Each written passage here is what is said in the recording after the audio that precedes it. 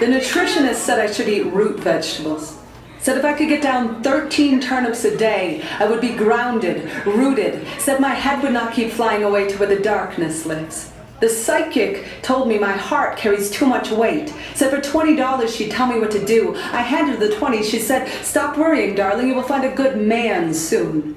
The first psychotherapist said I should spend 3 hours a day sitting in a dark closet with my eyes closed and my ears plugged. I tried it once but couldn't stop thinking about how gay it was to be sitting in the closet. Yogi told me to stretch everything but the truth. Said to focus on the out-breath. Said everyone finds happiness if they can care more about what they give than what they get. The pharmacist said Klonopin, Lamictal, Lithium, Xanax. The doctor said an antipsychotic might help me forget what the trauma said. The trauma said, "Don't write this poem.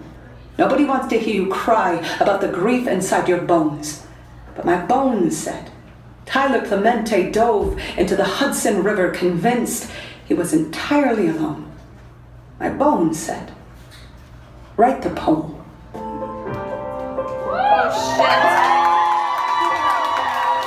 Considering the riverbed, to the chandelier of your face hanging by a thread, to every day you could not get out of bed, to the bullseye on your wrist, to anyone who has ever wanted to die. I have been told sometimes the most healing thing to do is remind ourselves over and over and over. Other people feel this too. The tomorrow that has come and gone, and it has not gotten better. When you are half finished writing that letter to your mother that says, "I swear to God I tried, but when I thought I hit bottom, it started hitting back."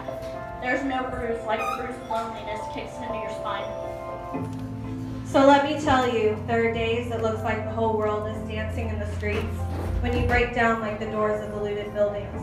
You are not alone in wondering who will be convicted of the crime of insisting you keep loading your grief into the chamber of your shame. You are not weak just because your heart feels so heavy. I have never met a heavy heart that wasn't a phone booth with a red cape inside. Some people will just never understand the kind of superpower it takes for some people to just walk outside. Some days I know my smile looks like the gutter of a falling house, but my hands are always holding tight to the ripcord of believing. A life can be rich like the soil, can make food of decay, can turn wound into highway. Pick me up in a truck with that bumper sticker that says, "It is no measure of good health to be well adjusted to a sick society." I have never trusted anyone with the pulled back bow of my spine. The way I trusted ones who come undone at the throat, screaming for their pulses to fight to pound.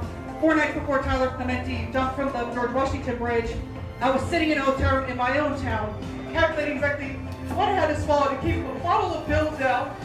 What I know about living is the pain is never just ours. Every time I hurt, I know the wound is an echo. So I keep listening to the moment the grief becomes a window. When I can see what I couldn't see before, through the gusts of my most battered dream, I watched a dandelion lose its mind in the wind, and when it did, it scattered 1,000 seeds. So the next time I tell you how easily I come out of my skin, don't try to put me back in. Just say, "Here, we are together at the window, aching for it all to get better." But knowing as bad as it hurts, our hearts may have only just skinned their knees. Knowing there is a chance the worst day might still be coming. Let me say right now, for the record, I'm still going to be here asking this world to dance, even if it keeps stepping on my holy feet. You stay here with me, okay? You stay here with me. Raising your bite against the bitter dark, your bright longing, your brilliant fists of loss. Friend, the only thing we have to gain is staying, is each other. My God, that's plenty. My God, that's enough. My God, it's so, so much for the light to give each of us and each other's backs, whispering over and over and over, live, live, live.